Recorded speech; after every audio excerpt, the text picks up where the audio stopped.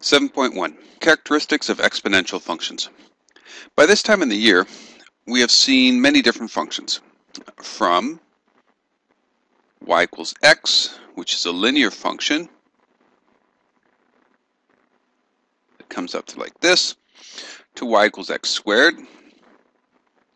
So we've got the parabola for this quadratic function, and y equals the square root of x, function that looks like this. Then we've got this new function that we're going to introduce called the exponential function. So the exponential function is a function in the form of y is equal to cx. Y is equal to c to the power of x. Like the other functions, the y-coordinate of any given point on the graph depends on the x-coordinate, but this time the variable is an exponent. So let's create an exponential function. Let's say y is equal to 2 to the power of x. And to help us graph it, let's make a table of values. Now, x, there's no limit on what x could be. X could be a positive or a negative number, so it could be any integer, it could be any rational number in fact. But let's work with some simple things like -3, -2, -1, 0, 1, 2, and 3. If x is -3, then 2 to the -3 is equal to 1 over 2 cubed, or 1 over 8. 2 to the -2 is 1 over 2 squared, or 1 over 4. 2 to the -1 is 1 over 2 to the 1, or 1/2. 2 to the 0 is 1. 2 to the 1 is 2. 2 squared is 4, and 2 cubed is 8. So we can plot those points. Let's start with these positive ones here, 0, 1, 2, and 3. When x is 0, y is 1. When x is 1, y is 2. When x is 2, y is 4. And when x is 3, y is 8. The negative values of x, when x is -1, y is going to be 1/2. So that's going to be right over here. That's easy to plot. X is -2, y is going to be 1/4, so that's 1/2 of 1/2. So oftentimes what I'll do is I'll make a little tick mark to show 1/2, and I'll draw that in. And when x is -3, y is 1/8. Gets a little tighter here. That's 1/2, remember, that's 1/4, and 1/2 of that is 1/8. Now let's investigate some characteristics of exponential functions. If we look at the graph to start with, just the plain graph, and we were asked to describe the shape of the graph, what would you say? As you looked at the positive side where x is 1, 2, 3, or 4, x is greater than or equal to 0, you might say something like that the graph is getting further and further away from the x-axis. You might describe the graph as getting steeper. It continues to go to the right as it gets taller and taller and taller very quickly. When x is less than 0, when x is over on the negative side, then the graph is approaching the x-axis.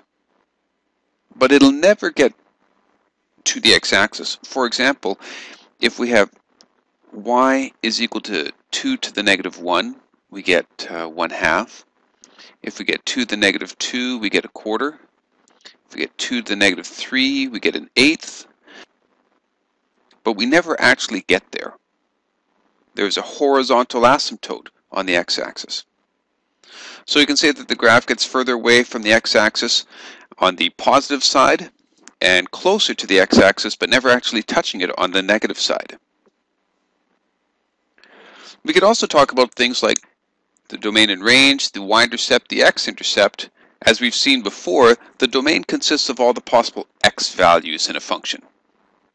And we've talked about that here, that x could be anything. So we can write the domain as being the set of all the x's such that x is an element of the set of real numbers. The range, on the other hand, does have some limits. Because there's a horizontal asymptote, y never actually reaches 0. It gets pretty close, but it never reaches 0, and it stays on the positive side. It stays above. So we'll see all the y values that are greater than 0, where y is an element of the set of real numbers. The y-intercept happens when x equals 0. So in this case, we can see that when x is 0, y is 1. And we saw that before. Y when x was equal to 0 was equal to 1. If we look for an x-intercept, well, since it never crosses the x-axis, it's not applicable. There is no x-intercept. Now we can take a look at some other functions too, other exponential functions, and just see what happens. So let's say that we get rid of this y equals 2 to the x, and we make it y equals 3 to the x. Let's see what happens. When 3 is raised to the power of 0, we get 1. When y is equal to 3 to the 1, we get 3. And when y is equal to 3 squared, we get 9. When y is equal to 3 to the negative 1, we're going to get negative a third, and then very quickly we're going to get close here to 1/9. So it's almost as if the graph is like it turns sharper, right? It's lower down here on the left, but steeper up here on the right. Okay, it turns quickly. It still passes through the same point. The domain is the same. The range is the same. The y-intercept is the same. The x-intercept doesn't exist in the same way. Well, what about if we do something like 10 to the power of x? So y equals 10x. When x is 0, 10 to the 0 is 1. When x is 1, 10 to the 1 is 10. And already we're significantly higher than we were with 3 to the x or 2 to the x. When x is negative 1, we get 1/10, even closer than our 1/9 or our 1/8 over there. So difficult to graph this one. Difficult to graph this one just because it is so close to the x-axis on the negative side and goes up so quickly on the positive side. But note that the domain, all possible values of x, the range, y is greater than 0, the y-intercept is still 1, and the x-intercept still doesn't exist.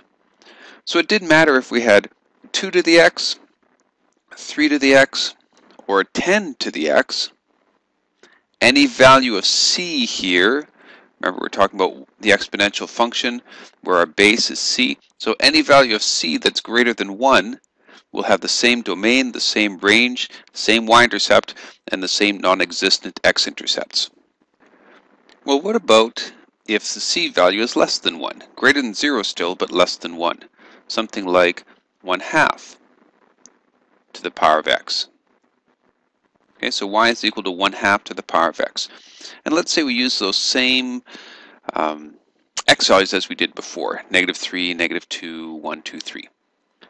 Well, let's start with the positive ones and y is equal to 3, or x is equal to 3. If x is equal to 3, then 1/2 cubed becomes 1/8. So when x is 3, that's a half, that's a quarter, there's an 1/8.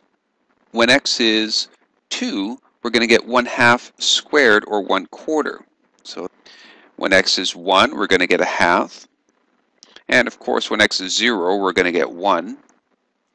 When x is -1, 1 becomes 2 to the 1, or 2. 1/2 to the -2 becomes 2 squared, or 4. And 1/2 to the -3 becomes 2 cubed, or 8. If we look at the characteristics, all the same. Same domain, same range, same y-intercept, still no x-intercepts. So all those characteristics are the same, except that the function looks like it's reflected around the y-axis.